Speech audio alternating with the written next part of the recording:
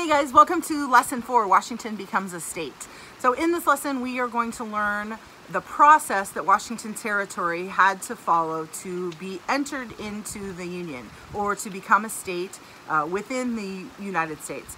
So pay special attention to the things that they had to do before they could even apply to be a state, and then really pay attention to our state's constitution and how it's similar and different from our national constitution, right? Washington state constitution is over 90 pages in length, and our US Constitution is only 17 pages in length.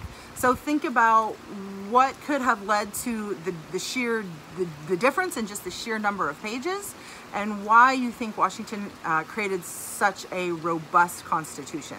The other thing to pay special attention to is how Washington state chose to govern with the Native American tribes that existed here in Washington state, right?